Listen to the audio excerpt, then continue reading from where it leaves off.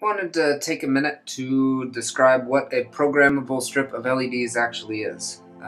What you are seeing is a single reel of LED lights.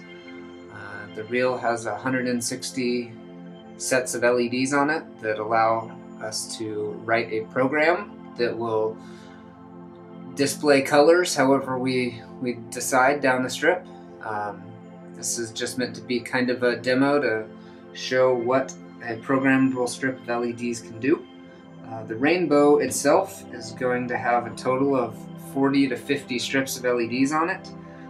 That comes out to somewhere right around 3,500 LEDs on each side of the rainbow, which is going to be really freaking bright. Some of the programs that we're looking to do will make it flash and strobe to the music, display as like a giant equalizer across the rainbow, and just do other really cool psychedelic colors.